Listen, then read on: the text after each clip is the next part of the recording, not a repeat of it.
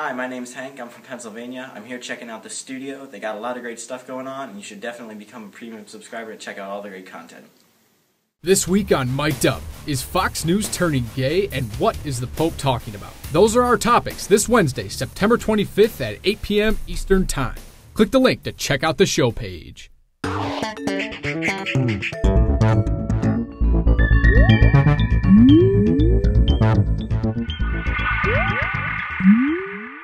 Hello everyone and welcome to the Vortex where lies and falsehoods are trapped and exposed. I'm Michael Voris. Lots and lots of cowardly clerics are most delighted at the Pope's interview because they feel, and are even saying in so many words, that they are now off the hook. They're no longer responsible to teach the church's doctrines because, that wouldn't be pastoral.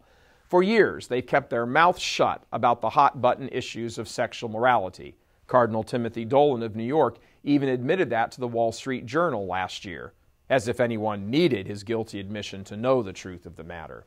Unlike Pope John Paul and Pope Benedict, who many of them just ignored when it came to stressing the importance of defeating these evils, now they finally have a pope who they can interpret to mean, sure glad we don't have to talk about those things anymore, as if they had ever in reality lifted one blessed finger to preach against these evils ever in the first place.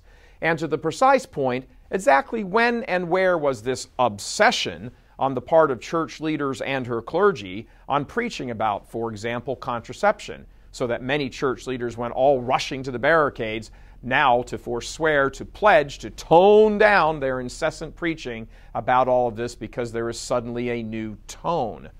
What's new about it? How is being silent for the past 40 years going to be any different from being silent moving forward from here? Silence is pretty silent and sounds pretty much like any other silence.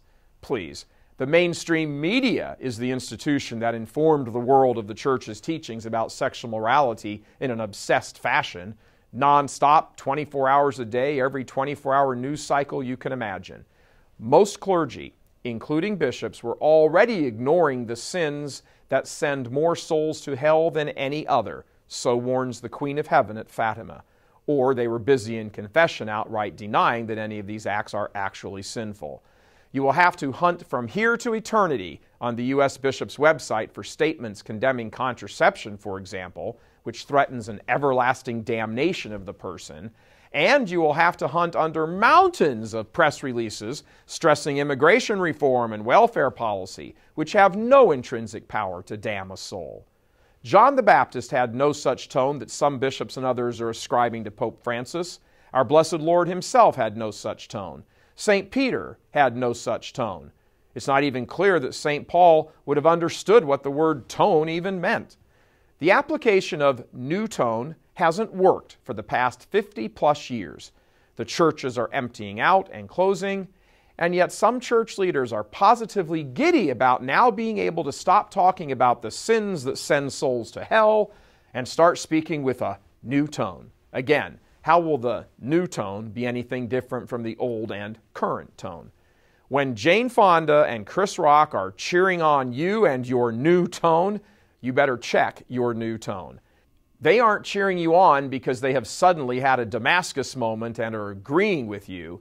They are cheering you on because they hope, or actually think, that you now agree with them, or at the very least can now be persuaded to come over to their side. Why else does anyone think that they're all tripping all over each other to release press releases and statements praising the Pope?